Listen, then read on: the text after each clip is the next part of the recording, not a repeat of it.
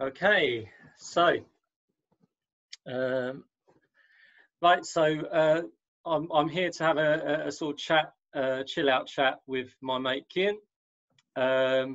So Keion, tomorrow is International Friendship Day. Is it? I've heard. There we go.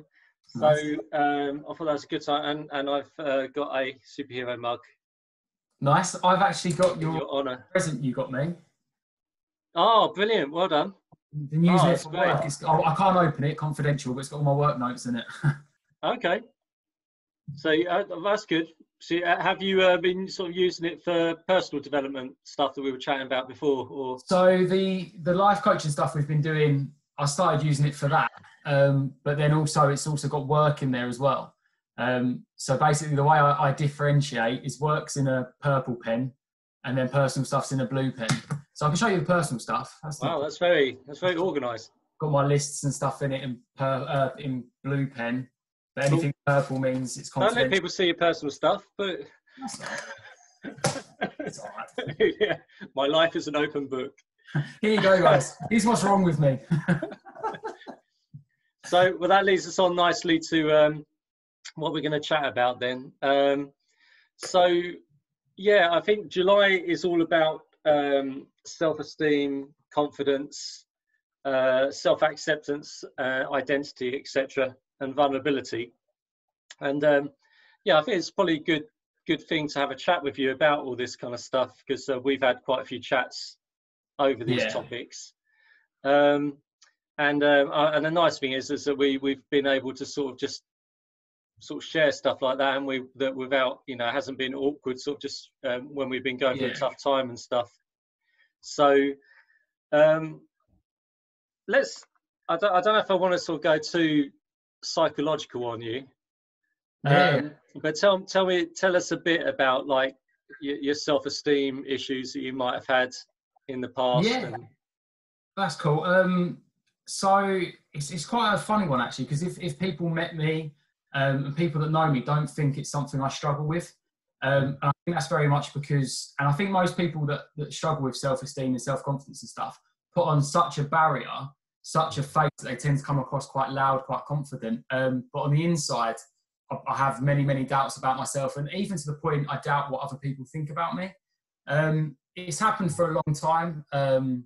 It's something I think it's just my personality trait. It's just something to do with me. Happened at school. I got diagnosed with diabetes at the age of 10, and I put on weight quite drastically. And that was kind of my first knock to self-esteem, self-confidence. It's the first time I really was aware of myself. Being younger, I don't think you are. You quite enjoy just running about, playing and stuff. So going into secondary school and then being one of the larger kids in the year was a bit of a struggle, because back at that time, I think everyone does it. Kids don't really think about what they say and how people can take that in. So I used to get mentioned, my weight used to get mentioned quite a lot, even to the point going into the rugby club for the school. Straight away, it's kind of, look at the size of me. He can play prop. He's a big lad. I might not have been interested in prop. It's just my physique kind of fitted to it. So kind of my self-esteem started to take a knock from a young age. And it's just something I've always struggled with. I'm very much, I want everyone to like me, and I don't do confrontation and stuff. And if there's ever a reason someone doesn't like me, I'll worry about it. I always think whenever I meet someone new, what do they think of me? Have I upset them? Am I being too loud? Am I being this? But it's quite funny, because what's happened is the older I've got, I've ended up, when I go to social events, I end up kind of isolating myself. And I feel more comfort in, I will find either someone I know. So say, for example, we went to a big party and you were there, I'd kind of like tag on and be like, oh no, Damien, I'll be with him, because I worry about what people think of me. And sometimes it leads to me struggling to integrate socially. It's quite just thinking that it's quite interesting, because you and I have had a similar path in that, because I mean I had bullying at school as well, and equally I joined the rugby club kind of like as almost as a reaction to that as well. If I'm honest, mine wasn't, I didn't want to join the rugby club. I was more into football back then anyway. Yeah. but I was never good enough to get into the football team. There were some really high-end quality players at the school. So it's kind of like I say, look at his physique, he could play there. Yeah. I was similar in that I always had a good sporting ability, but I was always, I never had the opportunity at school. I was always kind of a bit kind of put on these sidelines. Yeah. And I don't know, I just wondered if there's something about us sort of a bit later in life revisiting that and trying to correct some wrongs. Yeah, in a sense, kind of. It's quite possible. So I love sport, so it's I kind of at the moment as an adult, I try and do as many sports as I can, to the point I'm a bit obsessive in that if I get a little taste of something, then I'm into it massively. So my mate invited me golf. I started playing golf, and then I went and bought my own clubs, my own gear, my own all my stuff, so I could start going. More so recently, about 10, 11 weeks ago, me and my wife obviously got into running. So I've gone and bought running shorts, running socks. When I get the taste of something, I then very much get into it. So I'm like an avid motorsport fan, rugby fan, football fan, and I do throw myself into 110% when I get into something. I'm not necessarily great at them. Can we just break for a second for people to see Can we see your superhero cupboard with your bobbleheads? We can if you want. Yeah, I want to see. We need to show people your obsessive side. To my obsessive side. So actually, if I'm totally honest with you, so as some of you obviously don't know me, I'm mad about Marvel, really like Marvel, but none of these I've actually brought myself. These have all been gifts to me. But they're cool. I like them. They look like they're going to attack you at night. But they're in the dining room, so I think I'm all right that I don't think they can do stairs, which is quite cool. Just don't get wet after midnight, yeah? That's a great example of my obsessive nature. When I get into something, I really get into it. I just Well, why do you think? Because I think we share that in as well, really. Because I've got obsessive compulsive disorder. Would you say you have a bit of OCD as well? Yeah, when it gets to things like that. So, and I go through, I don't know about yourself, but I go through fads. And people have mentioned to me, I pick something up when I get into it. So, for example, with my mug at the moment, a few weeks ago, I really suddenly got back into Toy Story and really liked Toy Story. And then saying, for example, this weekend, British touring cars is back on the telly. So I'll start watching that, and then suddenly I'll be obsessive about British touring cars. So I'm a bit like it with that. Once I get a taste of something, I get into it to the point that then, if you ask me what I like, I'm like, oh, I love this, I love this, I love this. I've got my main things like Marvel, rugby, Formula One, top it. But then, whenever I'm introduced to something, I really like try and throw myself into it 100%, and then But do you think is there like a perfectionism there? A little bit. A good example of kind of how I like things to be perfect is one day one of them bobbleheads that I've just shown turned up, and its head wasn't quite straight to its body. So I ended up taking it apart and bending the spring and sorting it all out so that the head was how it should be. So let's move away from like things and stuff, because like I wonder if like you and I do we share that in our minds as well, in that everything's got to be really neat and tidy in our head. It depends who you ask. So I'd say yes, but it's with certain things, because if you ask my wife, she thinks I'm quite messy. Yeah. In terms of like, for example, she's really good at, she'll sit there and go, oh, Joe, what, this afternoon I want to do the hoovering, and she'll do it. I'm more obsessive about other things, such as like, I know it's going back to it, but I'm more obsessive about things and having them neat and pristine. Also, it sounds a bit weird with my self-confidence and self-esteem. It's also with myself. I don't class myself as an attractive person. I don't ever think that about myself, but I will never go out the house without having my hair done.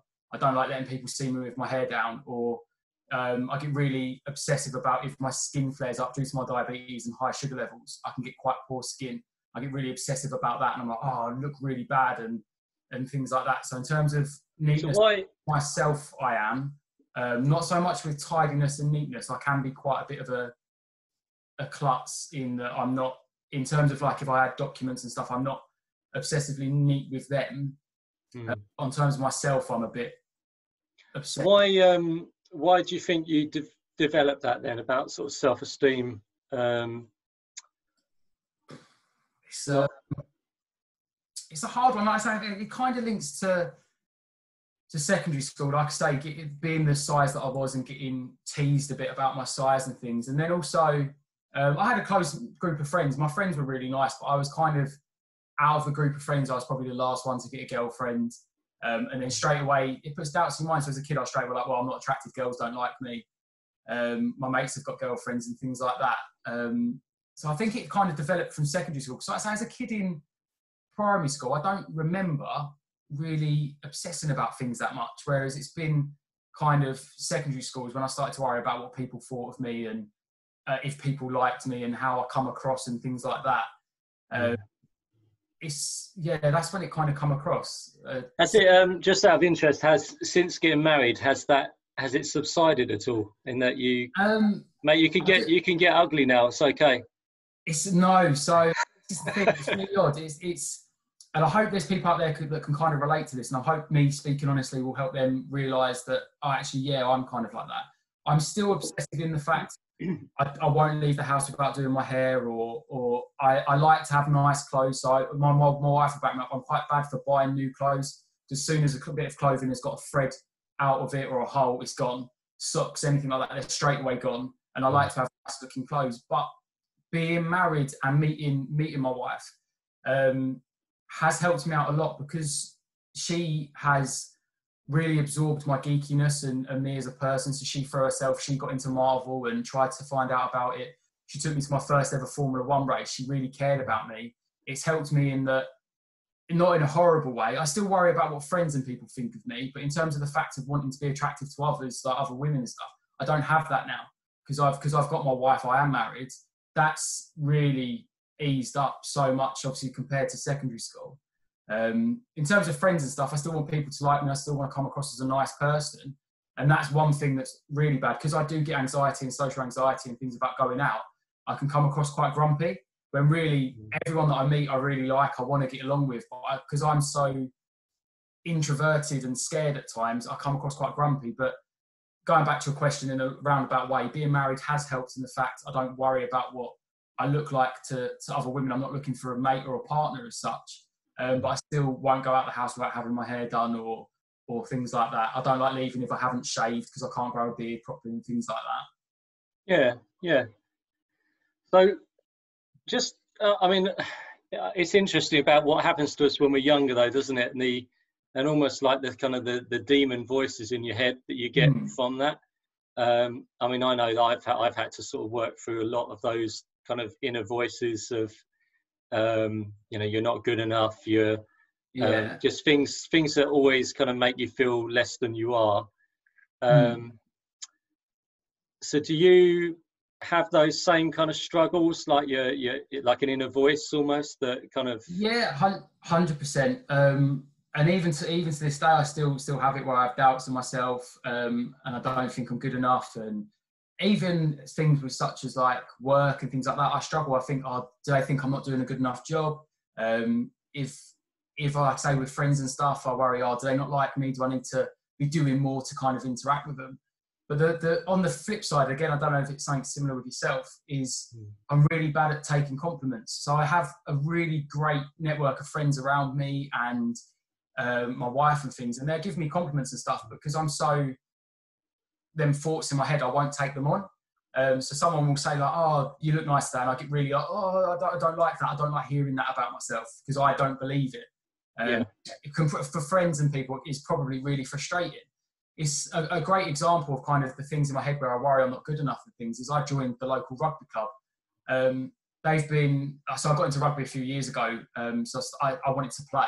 So I'd go and train with them, and everyone was so welcoming. I dropped the ball, and they'd be like, "Don't worry, pick it up next time, not a problem." So nice, so welcoming. But I'd have like a mini panic attack before every training session or anything, because I'd worry I'm annoying them by keep dropping the ball, or they don't think I'm good enough. But they weren't thinking that. The coaches, the players were so nice and welcoming. It's me. And I understand for other people outside looking in, it must be frustrating because they're saying no problem. But in my head, I'm like, I've dropped the ball again. They're going to get annoyed. And they're not even thinking it. It's me. Yeah. It's inside my own head. The first match I played, I didn't know the rules properly. And I didn't realise you had to let go of the ball. Yeah. And so I kind of, I went to the ground, as in, like, I think I got tackled by a couple of guys, but I refused to let go of the ball. And there was like literally this mountain of people on top of me.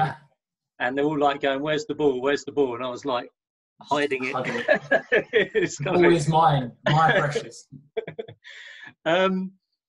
Yeah.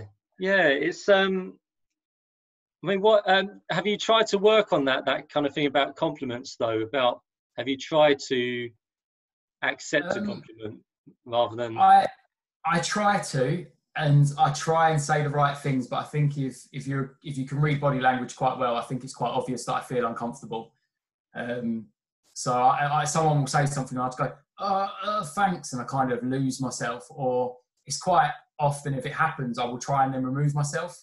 I say if at work, someone says something, I like your jeans or your outfit today. I'll be like, thanks, I need a toilet. And then I will just excuse myself to get away from the situation. It's like I say, it must be frustrating for other people that they try and support and be nice and stuff, but it's just who I am. So I just don't do well. I get quite embarrassed by it. It's the best way to describe it, is embarrassed, and it comes down to is that I don't believe it myself. Which is, I just wonder if by sort of doing that though, you're kind of limiting your own self-worth though, aren't you? I wonder if there are some things you can do to kind of like just stop yourself from like putting that wall up at that time. Yeah, it's just sort of say, I'll just say thank you even. Yeah, which that's what I've started to do, is try and say thank you, but like I say, I say it in such a awkward manner. I think the person must think, what's he doing? Because I go, thanks, and stumble.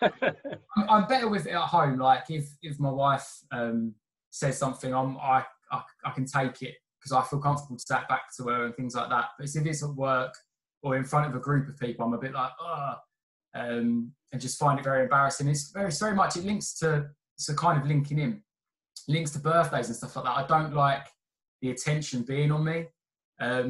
So with birthdays and stuff, I try and not celebrate them. I keep them quiet because it's the fear of eyes on, if you get what I mean. The fear of you're the centre of attention. So it's the same when compliments and stuff happen. I worry, say we're in a group setting, or that person. So then other people are now going to look, and it's the worry of that. I could never be a singer or anything like, or a professional sportsman, because the idea of being in front of thousands of people watching you, interfere. Yeah, I know what you mean. It's easier like doing this, isn't it, a one-to-one chat than facing a crowd of people. Because I think I don't know about you, maybe it's something to do with being sensitive as well. Maybe like we're quite sensitive.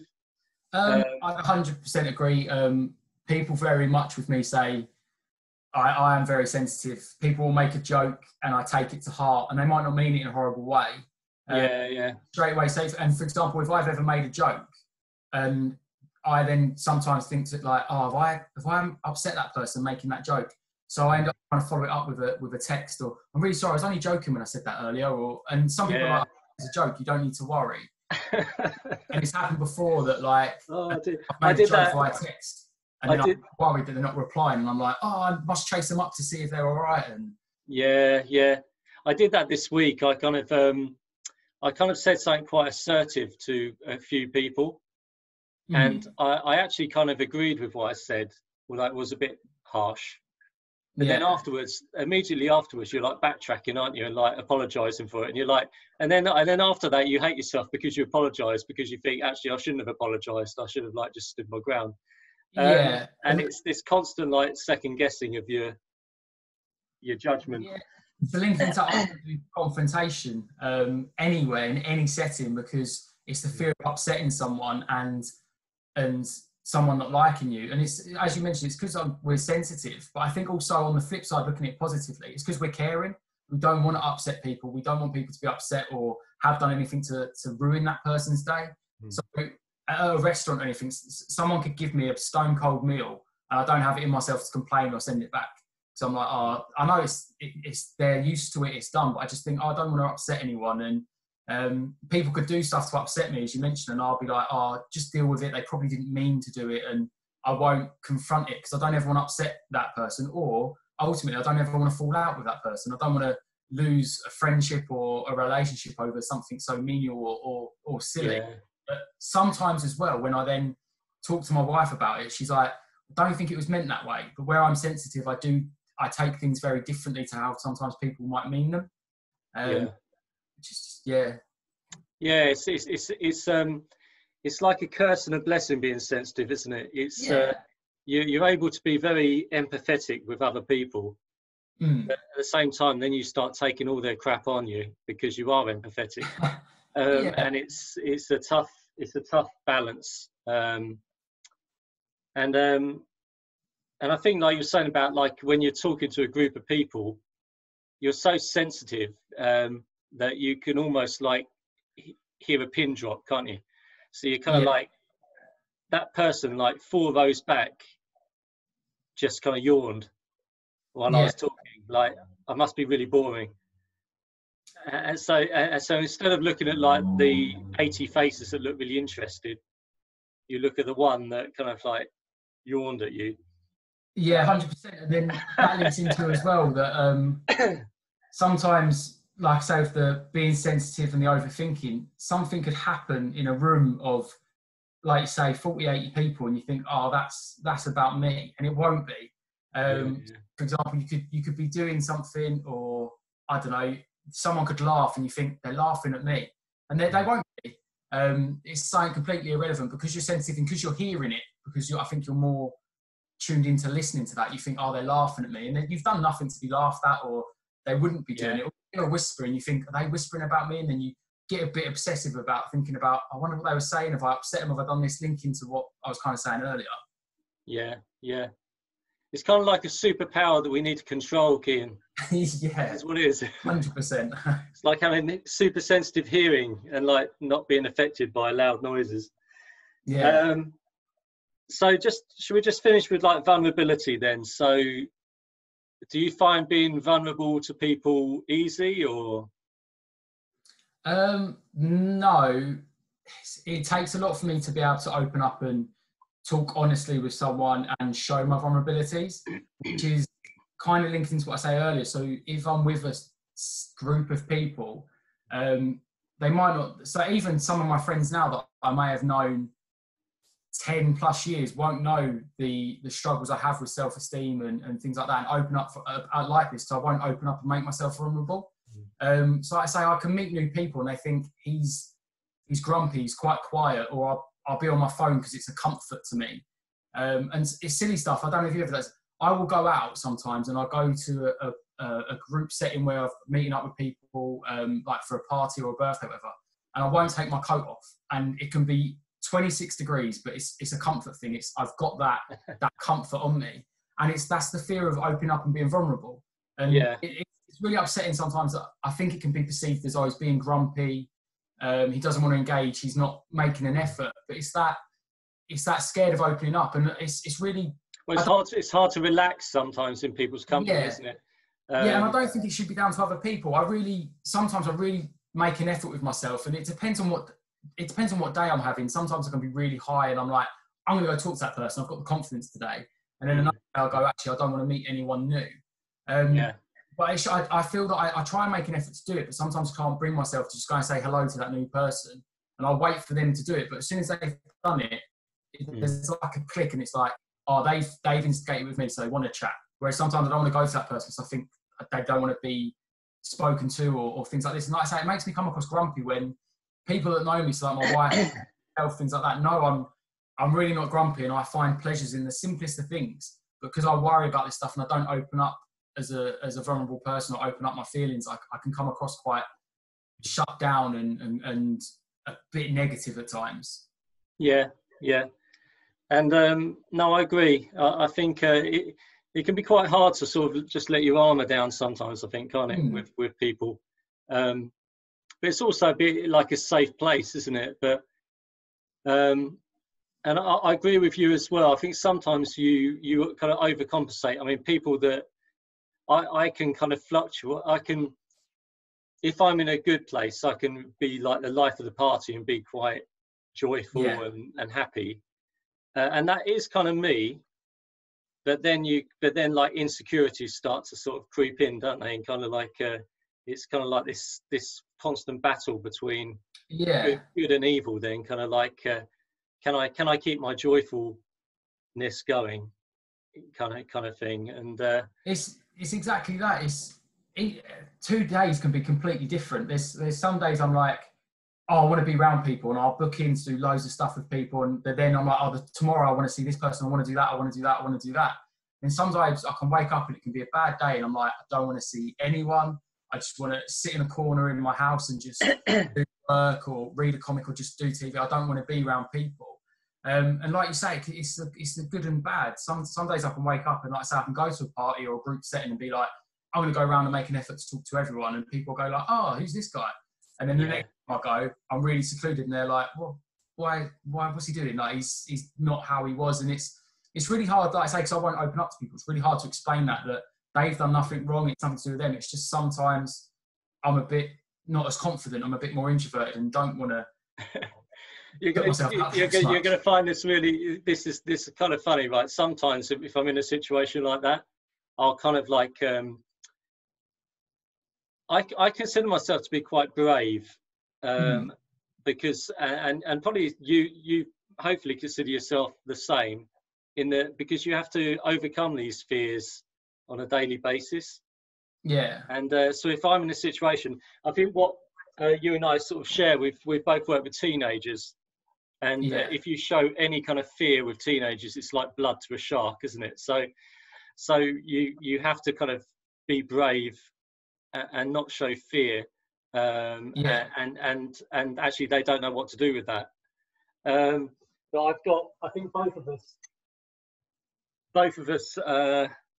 like this guy. So I kind of think I kind of pretend I'm Captain America in situations sometimes. I think, I don't know about you, but it's like kind of like I'm gonna like overcome this fear, and I'm gonna have this conversation with this intimidating person, even if it kills me. There's times where, like you say, you kind of pluck up the courage, you get that bravery, and you do it, and afterwards it feels great. Sometimes I think, why was I so worried about that, or why did I worry how that was going to go and things like that? But sometimes doubt can just kind of force its way in and take over a bit, and it stops you going to do that. Yeah, definitely. And it's very much a mental battle, isn't it? All the time, really. I think. And it's hard to explain to people. If some people, I think more people probably suffer with them kind of thoughts than let on, because, like I say, the way I deal with it, and I think other people deal with it, is that sometimes when we're in that situation, the way to put up a mask, exactly like you're saying, is to not show that fear, is to not show that. So you come across quite loud and really. You can overcompensate sometimes, can't you? And then you end up being like really arrogant. Yeah, and people think, not. I don't want to see that person again. Like they think much of themselves. And I've had people actually say in my past, people I worked with actually at the time, I found out, said like, oh, he thinks a lot of himself. He's very like up himself and very vain. And they didn't know that inside I'm going, I don't like the way I look. If I could change my face, I would. If I could get a six-pack and a better figure, I would. And they don't know these demons inside. But to them, they're like, he's up himself. And I found out that was said about work colleagues had said that, and that destroyed me. And I was like, I wish I could open up and say, guys, actually, I've heard this, and to let you know, I actually have really bad self-esteem, and I don't think that of myself. But because I put on that, like you say, because you put on that overcompensating, it's sometimes how you come across. It's the same as, like I say earlier, and I know I keep saying it, is some people think you come across grumpy or uninvolved or excited or interested, when that's not the case at all. It's just trying to work in your head like, I want to be confident and talk to these people, but I struggle. And like I say, some days it's to the point I've arranged to do something, so I don't want to let this group of people down or anyone down. I've woke up on a day where I'm like, oh, I could do with just a self day rather than.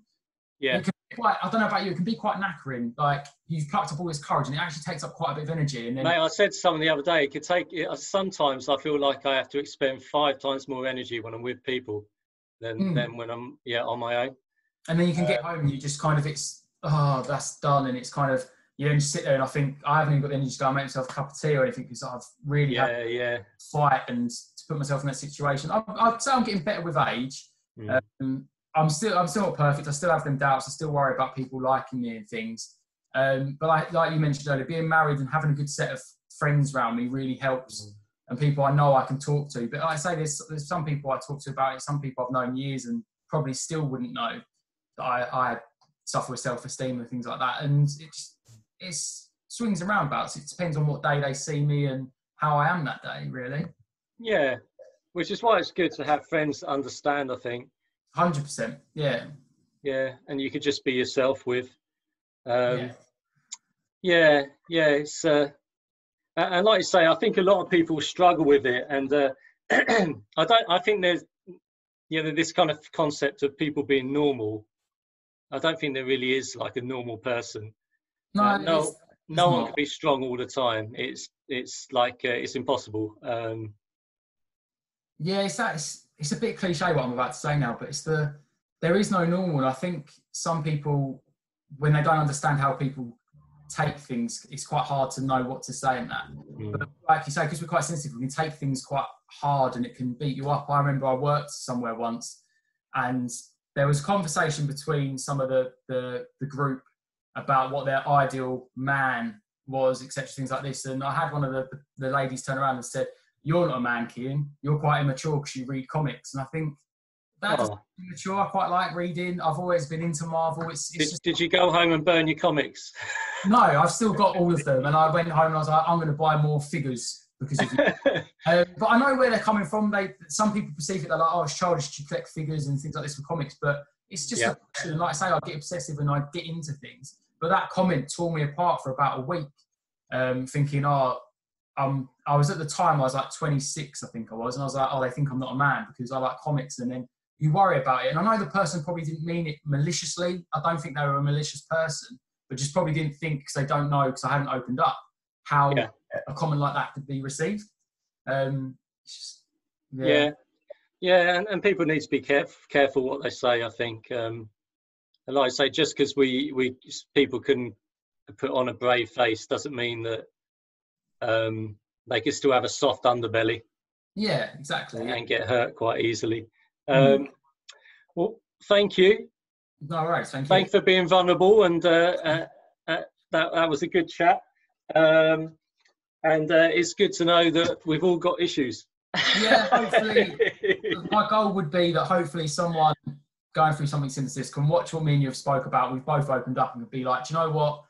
I'm in the same boat. And I think something that's really, it's quite cliche again in strong society, I think it's men really struggle to open up and talk like this. I'll be honest, I found it easy today because it's just yourself on a screen, and I think it works great for me that I won't see who's watching this, and people can go and watch it, and hopefully we'll get something from it. But I think men need to open up more. I think society's changed where we're not necessarily expected to be macho and how things were, or cavemen, like I will fight and deliver. Like, we can be vulnerable. It's not a bad thing. Well, we're allowed to sort of at least have emotions. Yeah, 100%. Which is good. Yeah. And emotional intelligence, that's another thing we probably need to chat another day. Yeah. But thank you for your time today. No worries, thank you. And go and read some comics. I said, yeah. Some of them comics. All right, mate. I'll see you later. Catch you later, mate. Take care. Bye-bye.